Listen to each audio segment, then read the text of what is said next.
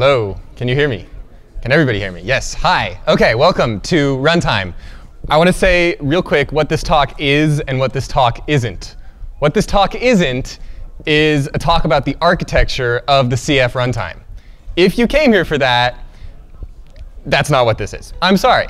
What this talk is a talk about the process of the CF runtime team and how you can contribute and how you can get the most out of being part of a really excellent open source project that has a really excellent team behind it.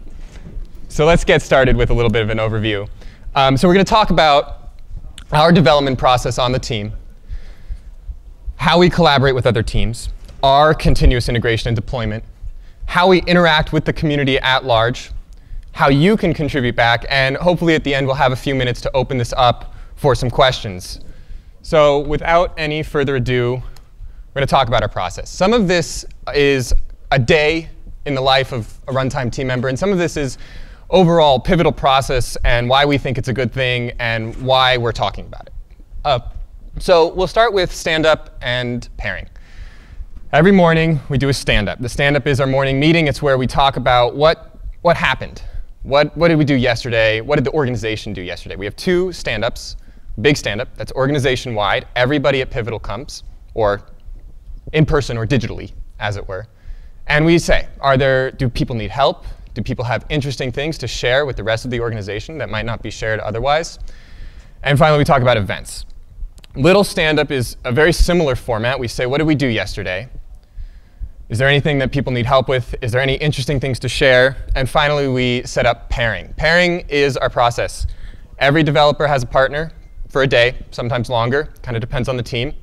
And the reason we do this is because we've found that the standard idea where I write some code, and I want this code to be included in the project, and so I give it to Dan, and Dan looks over it and says yes or no, that's inefficient.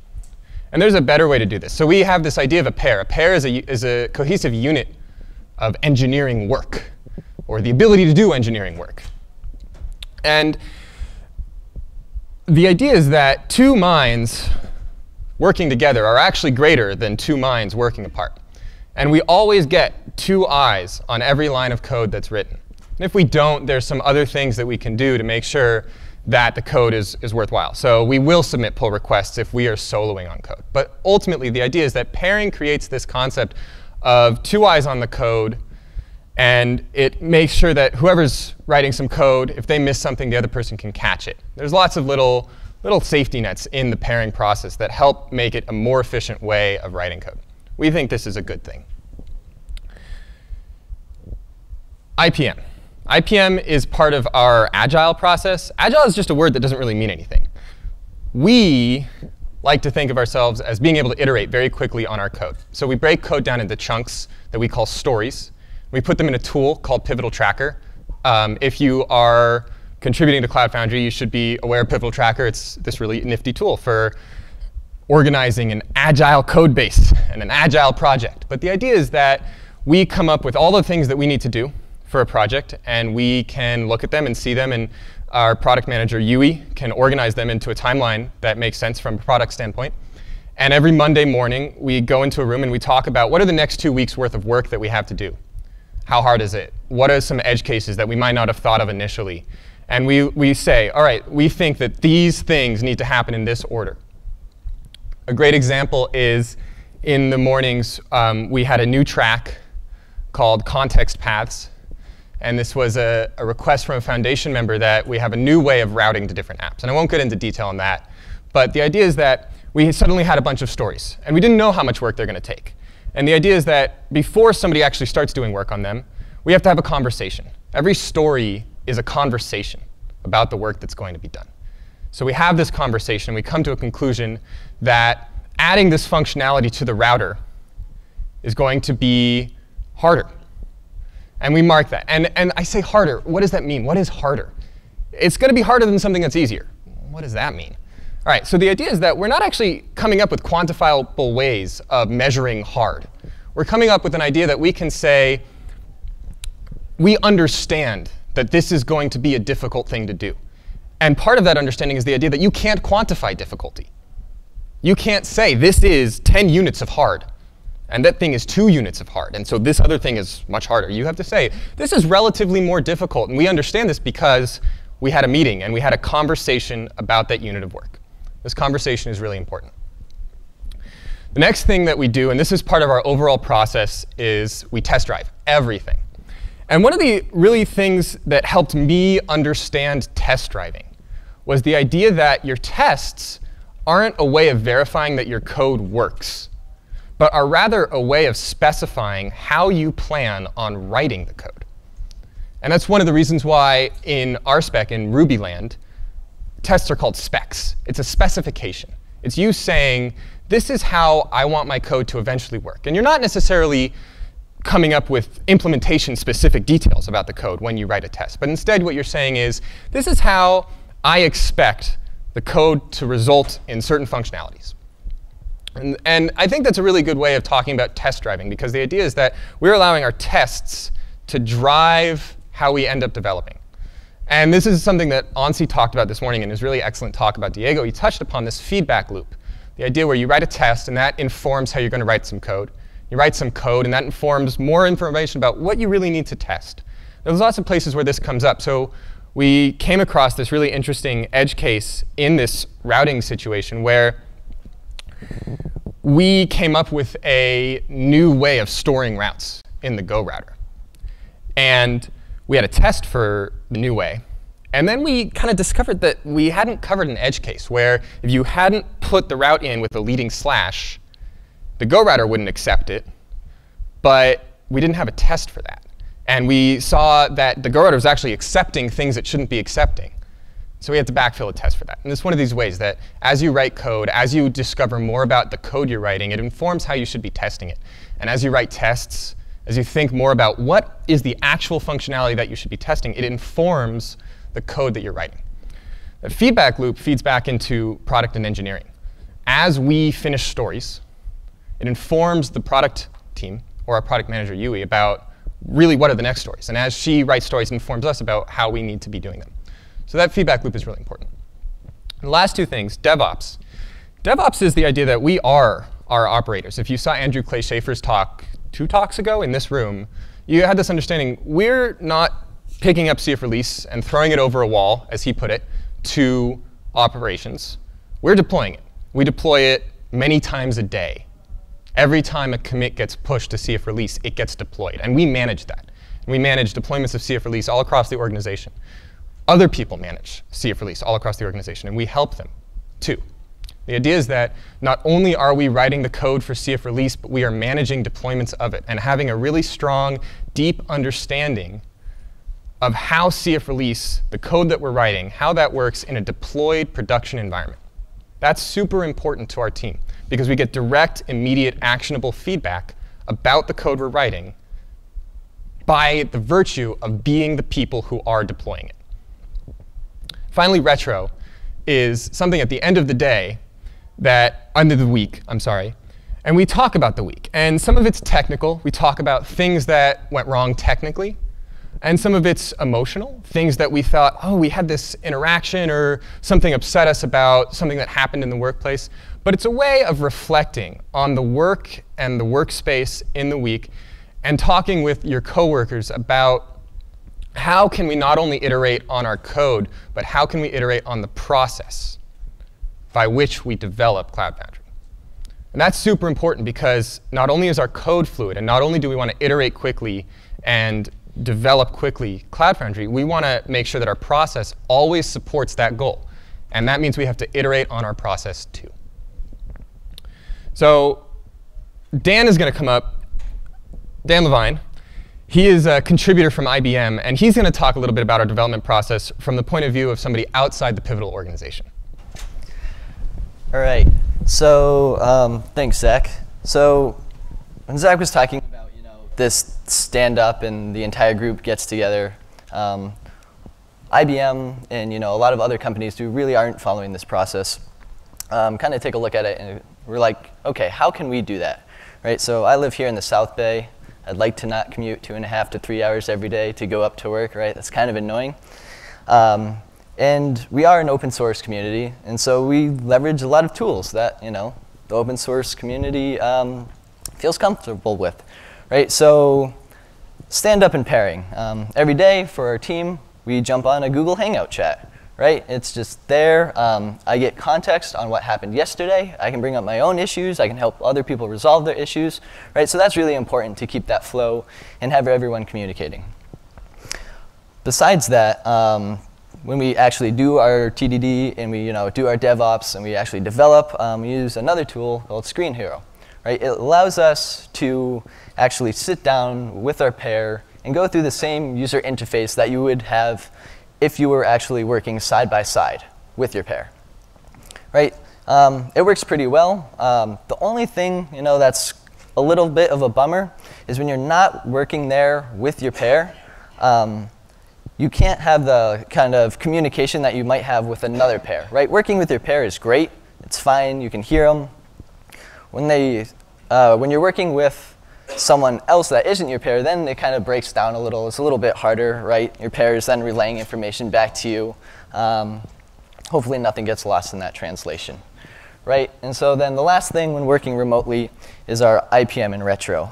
Now, personally, I like to go up beginning and ending of the week because that's when those two meetings are, right? It's a lot nicer to be in person, especially for retro when you get beer and snacks, so a little bit of incentive to go up there. But being remote, it's not too bad. And so with that, we use kind of the same techniques when collaborating with other teams, right? Google Hangouts are a big part of discussions, right? Video, it's way easier to see someone's face and communicate with them. And the other tool that we have for nonverbal or for non-face-to-face communication is Slack, right? Which is just an internal messaging tool. But something that's really important about the runtime team is what we call an interrupt pair. So every morning, one pair is randomly selected as an interrupt pair. So anyone else, inside CF that has any issues comes and, literally interrupts the interrupt pair. And these people are responsible, going to help them, taking a look at their issues, sometimes debugging it, sitting down with them. And kind of understanding if there really is a problem. Do we need to add a story? Do we need to get this work done? Or are they just not configuring something right? So they really take care of those kind of issues. Another thing for Slack, it's pretty great for simple yes or no questions, right? Hey, could you take a look at this for me and just what do you think? Kind of idea situation. You'll get simple questions. Someone's like, hey, we can't seem to get our app staged, and it seems like the container is being deleted every time it fails. Is that the intended behavior? And we're like, yeah, that's pretty, that's the behavior we would expect. Right, so then maybe they say, well, how could we go and debug this issue, right? So obviously the logs, blah, blah, blah. But sometimes it requires more than that, and that's when the interrupt pair is really handy. Right, you could do something insane like fork the build pack, put a sleep in there, go into your container and start inspecting the files, right? Which is just one example that had to be done. Another form of communication that we have is we have a pretty sweet bat phone. Now, I can't give you the number to the bat phone. Only a few people can have that number, right? Yui, who's basically like the mayor of Gotham, has the number, so she can reach us whenever she's remote. And that's just another tool that's pretty easy for communication where you don't want to go through a giant text list for here's all my issues. Let's pick up the phone and chat. And then lastly, how do other teams actually contribute code? Well, most teams, obviously, they just directly commit to Cloud Foundry, right? They're there. Most of them are in San Francisco. It's pretty easy. Once in a great while, there's actually PRs made. It could be someone from the team who is soloing for the day. Like Zach said, we want 2 eyes on everything. So someone who solos for the day, they'll make a pull request, ask a pair the next day, hey, could you review my code? Them and the pair can re-review the code that they submitted, something like that. And then, all this code that goes through actually goes through our continuous integration pipeline. And our CI is really important to us, right? We do TDD for everything. So if we're not running the tests, what's the point? So our CI is always running all the time, right? all of your changes are going to start off by going to a pre-staging environment. So we named all of ours after sauces. So we have Tabasco as our first staging environment. And it's a pretty lightweight deployment of CF. It's good to see that, hey, since our last code changes, we can roll everything and upgrade everything in a clean fashion. There's minimal tests that run against it. We run our tests as our teams to say, okay, this seems to be pretty good. And once it gets through that phase, it goes into staging. And staging is where things are much more interesting. Staging is a semi-small scale production environment.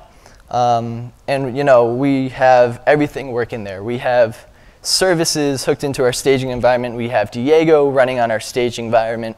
And it's also the place where most of the PMs go for acceptance, right? So it's the place where, hey, look, we pushed the code. It's working there. Everything says it's green.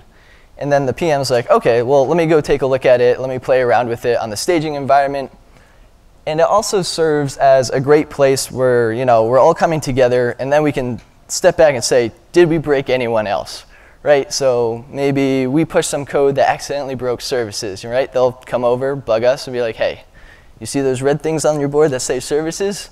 Well, we care about those. Could you please fix the code that you've pushed accidentally? And then besides that, we have smoke and stress testing. Right? So we do smoke tests to make sure that our environment is always up and running. Right? When we do these staging rules, we have little apps running in there saying, hey, we're rolling everything, but we can still talk to you. CF is still running fine. We're happy with that. Occasionally, we do a bit of stress testing against our deployments. It's not all that common. But when we want to check backwards regression, right, we'll do some stress testing, maybe potentially spin up little environments that are isolated to test a specific feature. But for the most part, we really don't do all that much stress testing. Another thing that's important is our environment differences. Right? So as the runtime team, we are kind of the meld of everything. Right? We manage the giant CF release repo that everyone's contributing to. And so we literally deploy on OpenStack, vSphere, AWS, right? And we manage all of these different deployments. And they're pretty useful to us. There's small things that people do all the time that, you think this isn't going to have any consequences. And these are where we catch those problems. For example, there was a Ruby gem that we're using called Fog to manage the back end of connecting to AWS or NFS for OpenStack. And someone said, these symbols look a little funky. Can we just change them to strings? Sure, it's Ruby. You can do that. Totally broke OpenStack, right? Whatever the gem was doing underneath, for some reason, strings and symbols were not handled the same way. And so our OpenStack environment exploded. And that was good. This is why we have trust in the CI, right? So one of our environments went red. And so when you hear, oh, Cloud Foundry, it's safe to fail, it's because we have these giant CI environments that we feel comfortable that we're safe to fail, right? Red doesn't mean, oh, something's wrong. Red's, a cue to us to be like, hey, let's go investigate why this went red or why something didn't pass, right? So red isn't a problem. It's just, it's a great way to be sure that you have pushed all your code, everything's working in there, and when everything's green, then you're golden. And with that, I'm going to throw it back over to Zach to finish up on contribution. Hello, can you hear me? Yes, good, hi.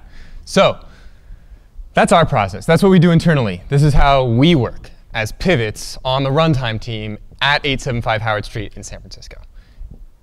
I see lots of familiar faces, but I see lots of unfamiliar faces. And first, I want to say the community is great. It's awesome that we get requests from the community. We get code, we get issues, we get conversations that inform new features.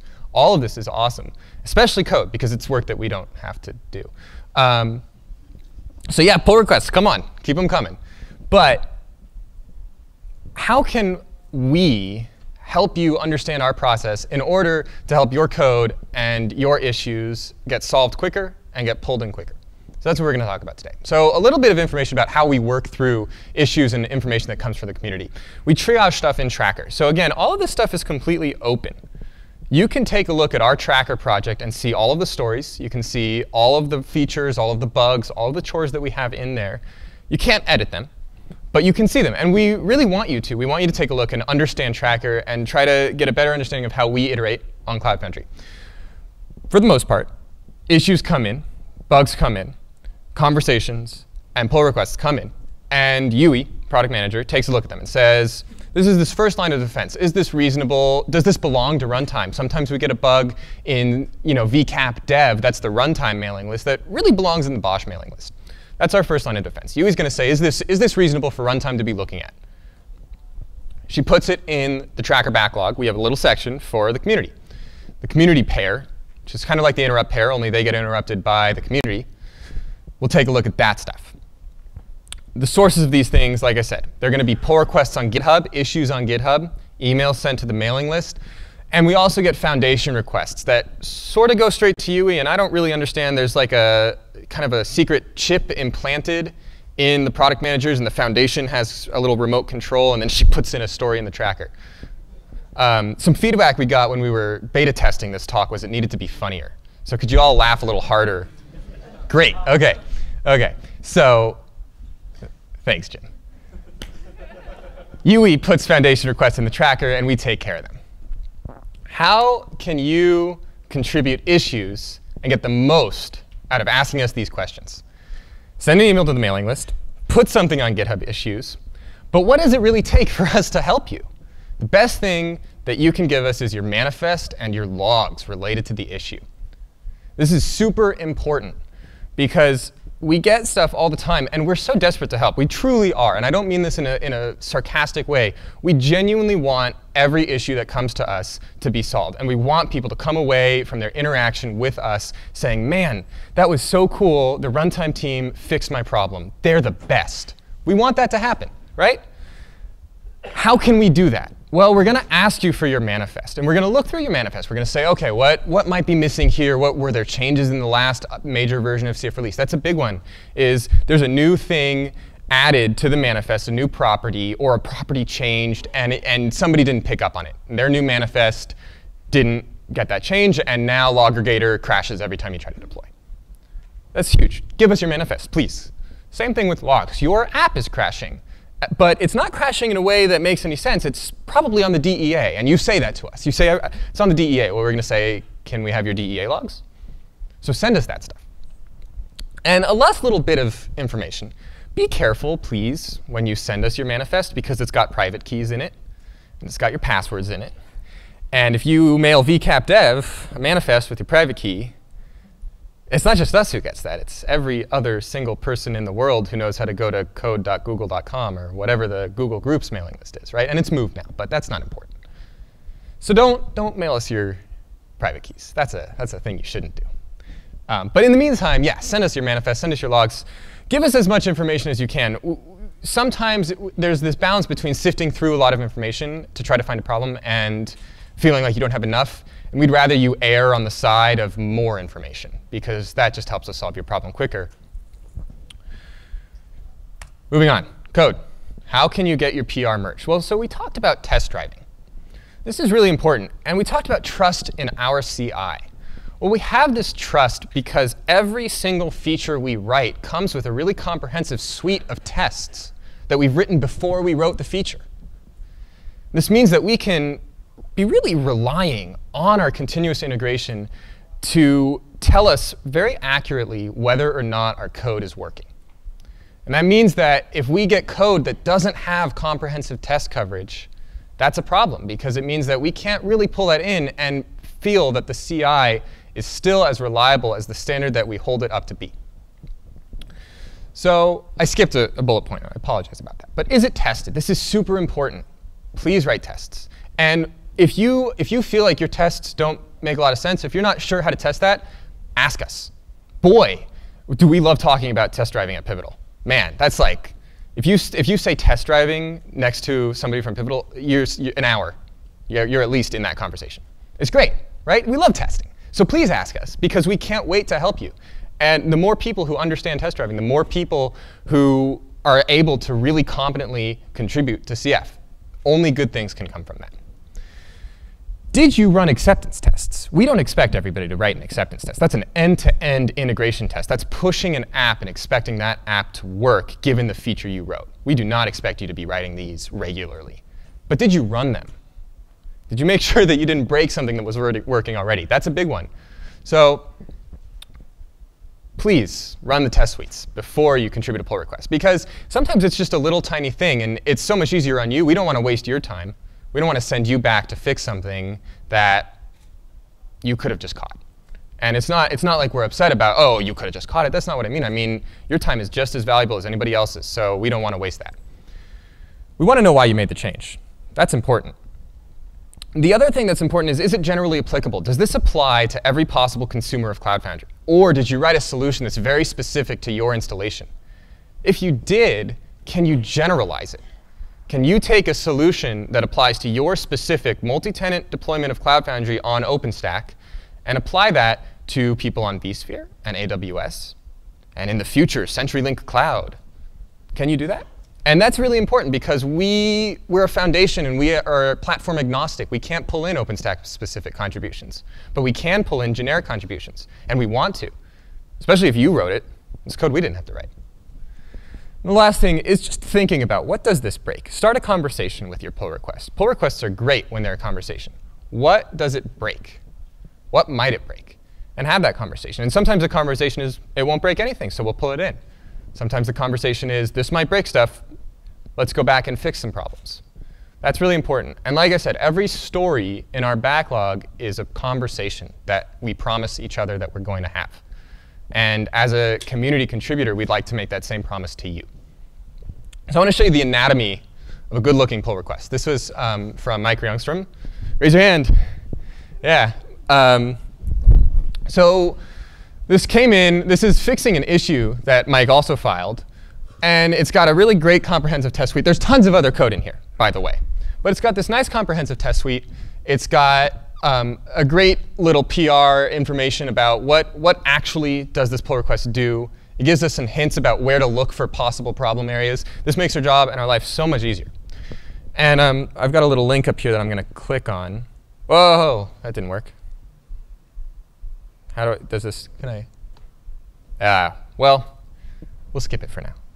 But the idea is that that link was going to be the full issue. And the issue, I'll describe it, had a long discussion about the problem that needed to be solved. And it went back and forth. UE was involved from the product standpoint. We had engineers involved from an engineering standpoint. The idea is that every issue, every tracker story, every pull request is a conversation that we have about how to make Cloud Foundry better. That's super important. So without further ado, do people have questions? You.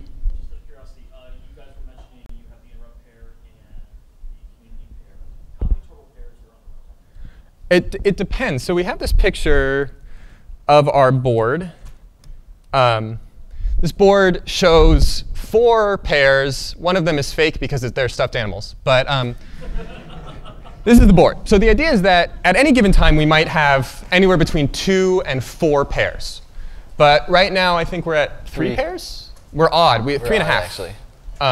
So being odd, it can be a problem because it means somebody's always soloing, but that's just something we deal with as people rotate on and off the team. And then we do have the morale boosting pair in case somebody needs some stuffed animal love. Right there.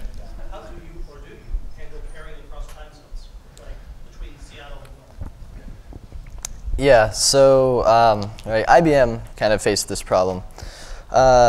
We had people working on the runtime team from London, the East Coast, and here in San Francisco at one point. And right, so there's one person in London, so he's going to solo for part of the day, right? Eventually, then the people on the East Coast woke up, and he would solo with one of them for half a day, right? His second half of the day. Once he left, the 2 people on the East Coast would then, pair up and continue on for the next half of the day. And then right at lunchtime, if they stayed together, their day is over. But in the morning, they could split off from pairing with each other and pair with someone from San Francisco for half the day, right? keep it rotating, keep all the new faces. And then once they were done, at lunchtime, then they dropped off, and the 2 pairs that were pairing here in San Francisco then combined and became 1 pair again. Right? So we obviously do the best to try and accommodate, like everyone is always pairing, but there are definitely cases where someone is gonna have to solo and submit pull requests for review. Again. Does anybody else? Yeah. Do you have any performance and quality indicators for your team? Yeah, I'll get back to you. I'm sorry, I just wanted to give somebody else the chance. So performance and quality indicators, a lot of that comes from our continuous integration environment, where we have stress tests, we have a bunch of graphs that are just constantly coming from people hitting apps deployed against our staging environment. And those graphs are showing us go router round trip, for instance. That's one of the things that we're measuring. How long does the request spend in the go router? How long does it spend in the DEA? How long does it spend coming back? And what's the networking overhead just due to networking, where it's not really in anything, right? Does that make sense? No technology, the team itself. Oh, yes, I see. Yeah, we do. So, like I said, we give points to a story, right? Which is how much work a story is going to be. And I put scare quotes in there because it's not a quantifiable thing. But the idea is that at the end of the week, we can see, oh, you got through 17 points. And again, that doesn't measure something specific. But if the next week we see you got through 5 points, then that's showing us, ideally, we didn't change how we were estimating how hard a story is. But that's showing us, oh, suddenly something slowed down. Or we didn't spend enough time working on real features. We were too busy fixing bugs. So those are not so much indicators of performance of us as individuals, but as a team, how much work were we actually able to get done on forward progress on Cloud Foundry. And a little bit of a note here, we only point stories that we think are features. So bugs and chores, cleaning up the code base, don't get pointed, which means that if you do a week where you were only fixing bugs, you're going to see that number of points at the end of the week drop. And that's a good feedback to say, wow, we just spent all this time fixing bugs. Do we have a problem where we're introducing a lot of bugs? It's a huge, really great indicator of what are some problems in your process if you see points drop precipitously. And likewise, if you see points skyrocket, that can also be an indicator that you might be overestimating things. Does that make sense? In the back. Yeah. On your stories, do you have the product manager write them all, or do developers also write stories? Or? So it kind of depends. Everybody is allowed to write a story. And like I said, a story is really just a promise to have a conversation. Anybody can start a conversation. So we write features as developers. Most features come from product. That's just because product is picking a direction, and we're, as developers, part of that. But that's product. Lots of bugs come from developers. Chores are another type of story. Those come often from developers, but also from product. If UE says, we want to create this new environment, that might be a chore. It might be a feature if we think that that's really going to move forward our progress on Cloud Foundry. But it's a collaboration. Like I said, anybody can start a conversation. So if you inadvertently break something in an environment that's right, as you mentioned, do you roll back the code? Or do you try to fix it going forward? Do you have a process? Or is it just dependent on the situation? Right. So there's a couple of ways to move forward on a situation like that. So something goes red. Take a look. All right, what was the commit? The commit was just a few lines. All right, well, let's go in there and let's fix it. Right? Easy enough to do. Versus, hey, there was this really large commit. We're not really sure what broke it. Someone made a pull request that is 10 commits long. Let's just revert the commit and get the pipeline green again, and then throw it back the ball back in their court and be like, hey, we tried it out. There's some issues. Here's all the logs that we grabbed. Right? We try to be helpful for their debugging as well. Right? That really doesn't happen too often though. And then you sometimes get the really odd commits where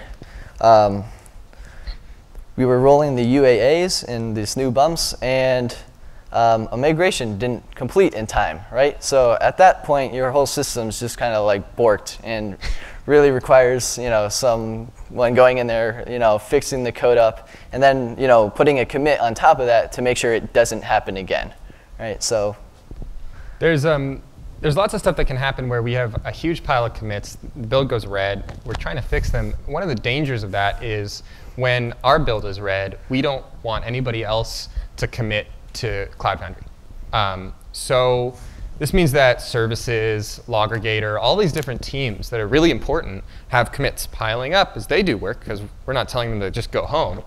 And now, OK, so now they've got these commits piled up. They've got 10 commits that are ready to go. And our build's been red for a few days because we had some wacky problem with flakiness. And this is an actual thing that happened, where it was 4 days of a red build because we just had so much flakiness in our testing. And we just had every other team at 20 commits ready to go. We actually ended up doing a staggered commit into CF release where we kept the build red and we said, OK, services, commit one at a time.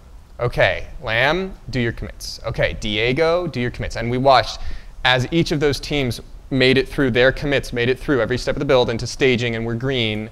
Then we said, OK, now we're back to normal again. But it's a dangerous thing where if you don't decide, roll back now, get it green ASAP, you're going to be dealing with not just your backed up work, but other teams' backed up work. How do you handle non-functional requirements like, for example, these are the number of requests that the router should process in so much time, or this much time should be sent to the router? How do we handle them? It's part of the story. The router should be able to handle this much in the constraint, and that's part of that conversation we have. And this came up recently where we were doing performance testing against the router, and it was a chore in this case, but it was mostly just saying, well, actually, how much does the router handle? And then we discovered that a new commit to the router made it so that the router couldn't route as quickly as we wanted it to. And so we had a new feature, which was, OK, implement this new data structure for storing routes that makes the router much faster. But it's really just part of that conversation we have. We want the router to be able to route a request from outside to an app. That's what a story might be. And as part of the conversation we have, one of the bullet points in the story is the router must be able to handle n such requests in a second. And that might just be a constraint. And as part of the acceptance for that story, product might actually test that. Use Apache Bench and see how much can the router actually handle. Thanks all for coming. If you have any more questions, come on up.